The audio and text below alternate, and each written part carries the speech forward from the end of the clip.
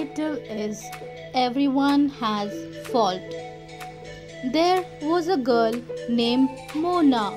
She had a bad habit that she always used to find fault in others.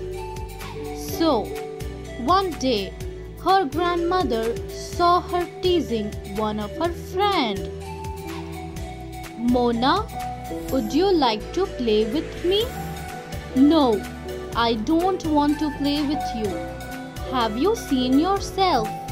You are so ugly. And your hair? Oh my God. I don't want to play with you.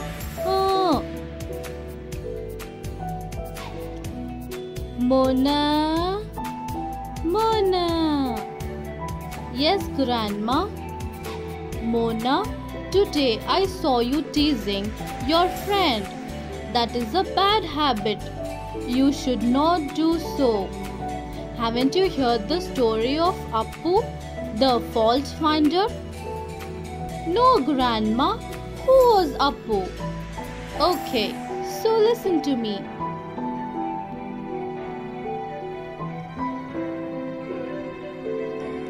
Appu, the elephant, lived in a jungle. He used to tease all the animals.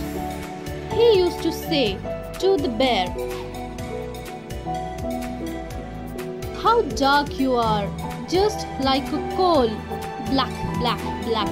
Oh, black, black, black."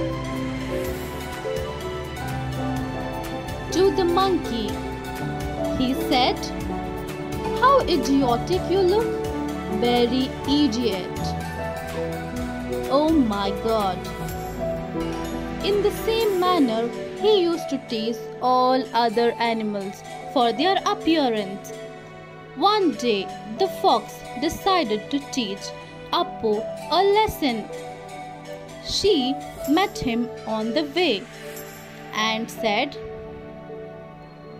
"Dear Appu, you are so busy finding fault of others. Have you ever thought of your fault?" Appu said angrily, "My fault? What do you mean?" Everybody on the earth has one or the other fault. So, instead of finding others' fault, it is better to look at your own self. Look at yourself. You will find that your own body is so big, your eyes so small, ears so big, and your nose how it hangs down.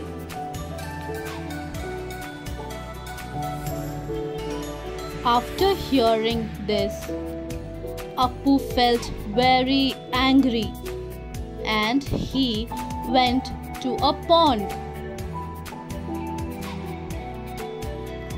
There he saw his reflection in the pond. He felt that what Fox had told was right. He understood that he was wrong.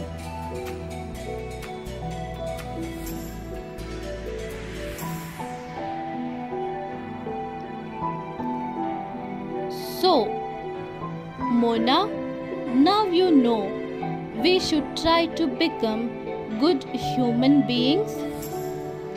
Mona realized her mistake. Grandma, I promise you that I will never tease anyone and I will try to become a good human being. Good, Mona. Now you go home.